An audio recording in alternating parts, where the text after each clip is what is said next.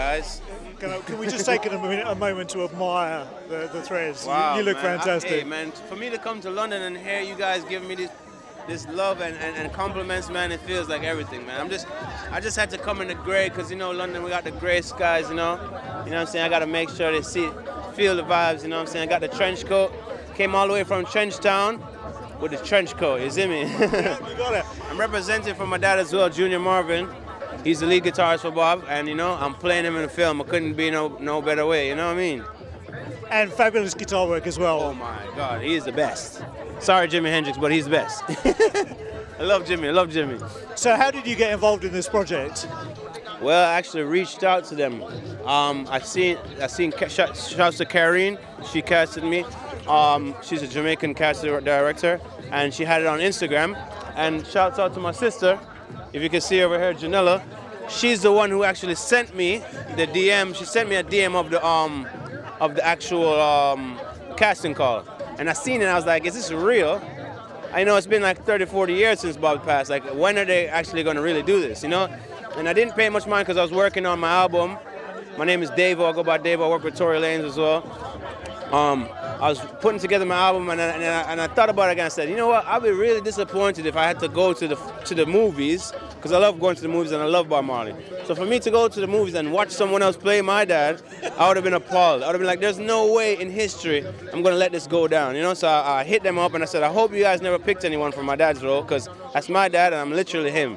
Like, ever since I was born, everyone would say, oh, you look just like your dad, you look just like your dad. So I had a feeling, I had something to do with fulfilling, you know what I'm saying, his shoes and playing his role. So it's the best way to go out, you know what I'm saying, on the big screen, you know what I mean?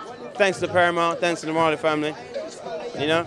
And it's great when the main audience for this film is actually the people producing it in the Marley family themselves. What was it like to have their confidence and know that they were supportive?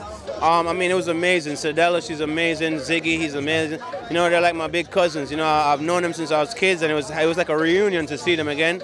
And when they see me in the costume, they couldn't do nothing but laugh, because I look just like my dad. Like, Ziggy would laugh at me every time. Rohan, Marley, all of them. Every time they see me, just bust out laughing like, yo, I can't believe this guy looks just like his dad. Me and Aston, who played their father, exactly like, you can't tell us apart, I promise.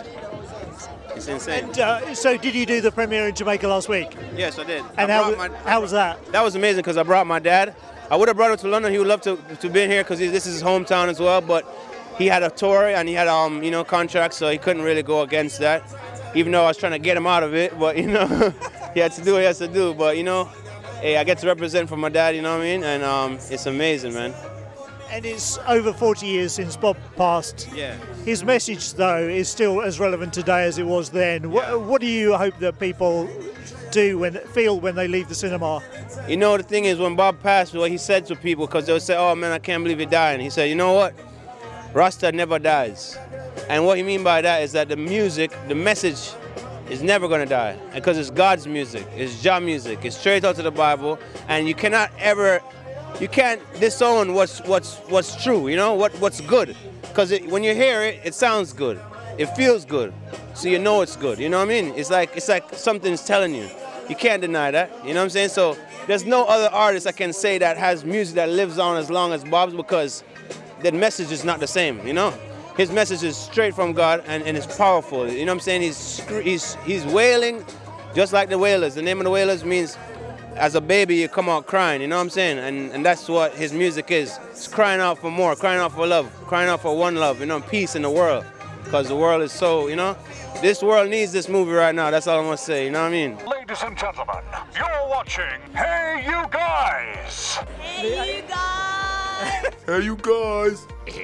Hey, that's what they all say. Hey, you guys! Hey You Guys!